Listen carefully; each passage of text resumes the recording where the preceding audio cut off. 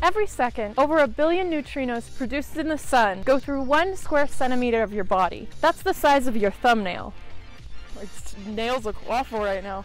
But what are neutrinos? Neutrinos are subatomic particles on the standard model of particle physics, which is kind of like a periodic table, but for the subatomic particles. The neutrinos are in the lepton class, of which there are 6 different particles. 3 of them are neutrinos. They have 3 different flavors: electron neutrino, muon, and tau neutrino. Something interesting is going on with the neutrinos though. In the standard model, they're predicted to be massless particles.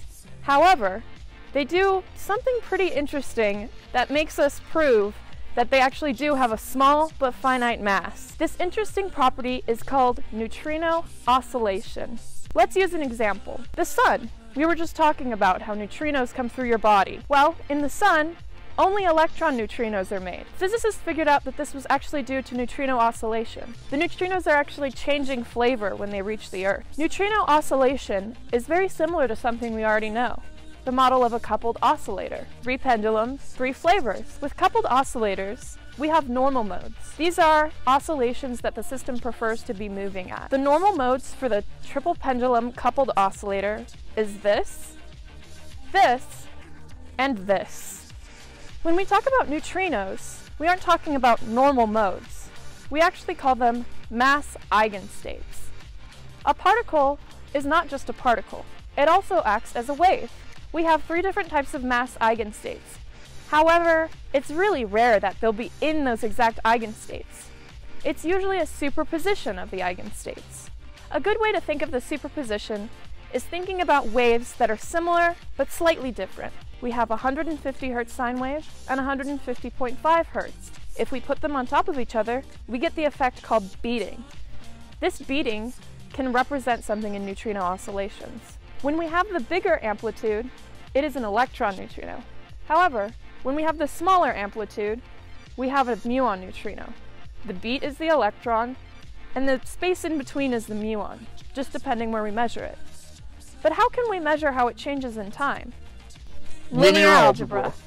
Let's go back to our example of the sun. If we have our electron neutrino eigenstate, we can transform it into the 3 mass states to find how it changes. The transformation matrix that we use for neutrino oscillations is so important that it actually has a name. It's names. Pontecorvo-Maki Nakagawa Sakata. Pontecorvo-Maki Nakagawa Sakata. Okay. The Pontecorvo-Maki Nakagawa matrix. You know what I'm gonna do? I'm gonna say the PMNS matrix and have it on the bottom. The Pontecorvo-Maki Nakagawa Sakata matrix. Hey, no! Or the PMNS matrix is the transformation matrix that we use to change basis. This is the PMNS matrix. It's pretty scary, right? It's different from the one that we use for oscillatory motion because it's unitary, and we can prove that it's unitary.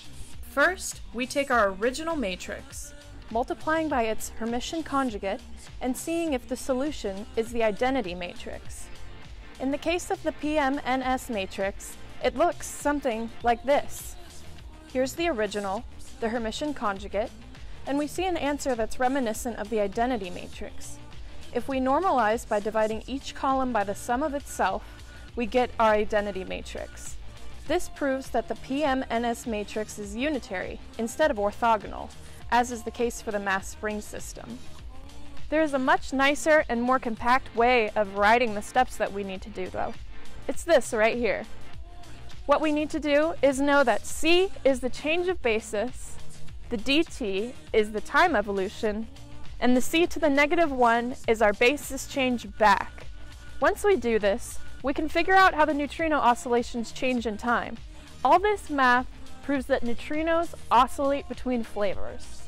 If neutrinos can oscillate between flavors, that means that neutrinos must have mass. Neutrinos, even though they're small, are actually really important. Neutrino oscillation won the 2015 Nobel Prize for Physics. Thanks for watching. I hope you enjoyed learning about neutrinos.